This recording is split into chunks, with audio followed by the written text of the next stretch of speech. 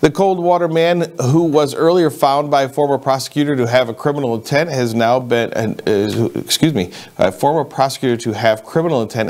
arrested and charged for murder in the death of an Olivet Township man. Now, this is according to WTVB. 41-year-old Chad Danbury is facing a count of second-degree murder and assault with intent less than murder.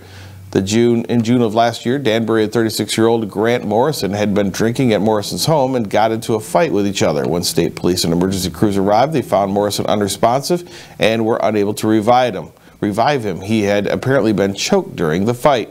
Medical examiner Dr. Troy Davis confirmed the cause of death was asphyxiation due to neck compression. Now, Morrison's blood alcohol level found to be 2.4 that night, was 3 times the legal limit to drive.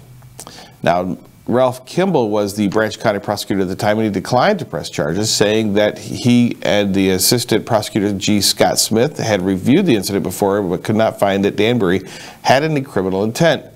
But now, current Chief Assistant Prosecutor Zachary Stefan says further investigation by the Michigan State Police has brought to light new evidence showing that Danbury did have criminal intent.